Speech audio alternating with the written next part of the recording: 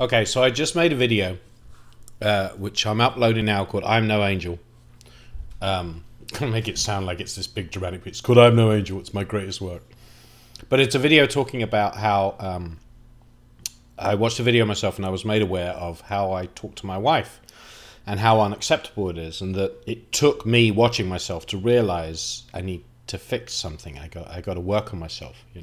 Thank God I have someone who loves me and is willing to put up with that shit until I solve it. So then it made me start thinking, okay, so this morning, the whole episode with my wife happened yesterday. So this morning, we sit down and we're working on this project together. Laura goes out into her office. I'm in my office. I'm doing a bit of writing, doing polishing the script. I gotta leave it alone. But I'm always polishing the script, but I gotta leave it alone.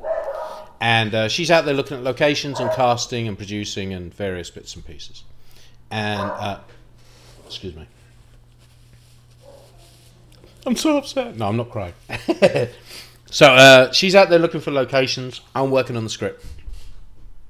She sends me a note, right? Or she Skypes me, and we may have a quick call about it, that she's not crazy about the first scene. We rewrote the first scene a few weeks ago.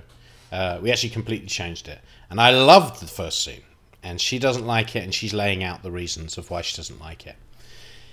And yesterday, I'm disagreeing with her. I fundamentally disagree with her. I think she's wrong. I think that the first scene as is better than the way we had it before. But she thinks the other way around, right? And I realized what came into my head is yesterday, is the fact that I'm very dismissive of my wife. But that doesn't mean I can't disagree with her. It's not just agreeing with her. And in this case, I didn't agree with her, and I realized I don't know what to do. I don't know what to do, because I have probably spent so long dismissing her, and maybe women in general, maybe just people in general.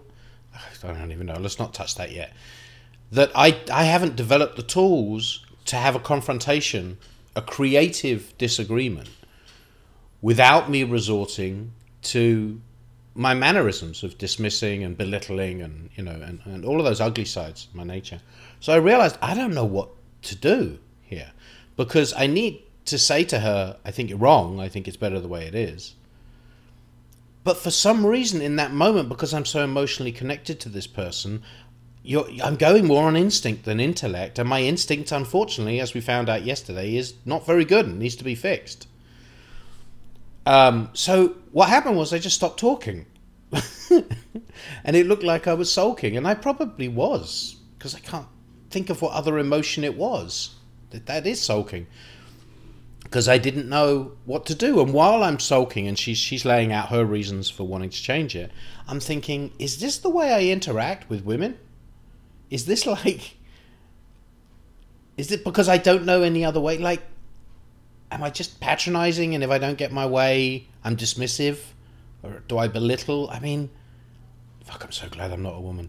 God, it brought up a lot this morning, because I disagree with her. I disagree with the note. But I need to be able to address that in a way, otherwise we're not going to be able to have creative discussions. I need to be able to address that in a way that is open to her opinion and accepting of her opinion, and is a combination of our creative force. And then I thought, maybe I don't have this skill at all. Maybe every time that I've quote unquote won a creative argument when I'm writing video games or making video games, it's really just been the other side giving up, because I'm feeling sulky, or I'm looking belligerent, or I won't give it up, I won't let go, or whatever it is, right? They're not buying into the idea. They're just giving up on theirs, right? Which is a horrible way to do things. And then I thought, this is all going on while I'm in silence, going, what the fuck? And these thoughts are going at 1,000,000 miles an hour. So it's not like I'm not present. I'm still listening to her. I'm just. Then I thought, well, maybe that's just the way discussion works. Maybe that's the way every single person communicates. And I'm focusing on creative, because it's clearly you can have a difference of opinion without one side being wrong. It's not like politics or anything else. Like, I think it should be blue, I think it should be red. Neither of those are wrong, right? So how do you decide what color it's going to be so it doesn't end up purple and this, the triple-headed beast of a production? because I think it's better when one person drives it. Now, you can break up the duties. This person decides that, this person decides that. But, you know, even the Coen brothers, we mentioned this yesterday, the Coen brothers don't both direct. One directs. They both write, and I'm sure one of them mostly takes the lead on writing, or maybe they have perfect relationship. One produces, one directs. So we have to find a way to work together. And yesterday's discussion about what to do with the opening scene was a really good example, you know.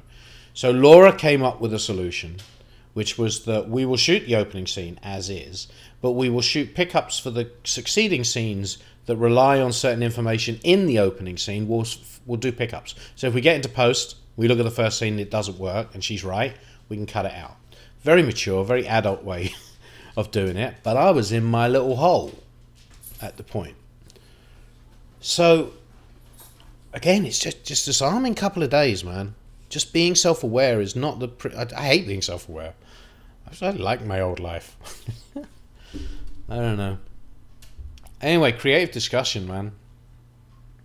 It's really tough. So I think what I have to do is that, again, I have to go talk to Laura and say, I think you're right. I don't think you're right about cutting the first scene. But I think you're right about the solution. Let's shoot it, and then let's do pickups in the script to cover in case you're right. She also didn't say it needed to be cut. She said possibly moved.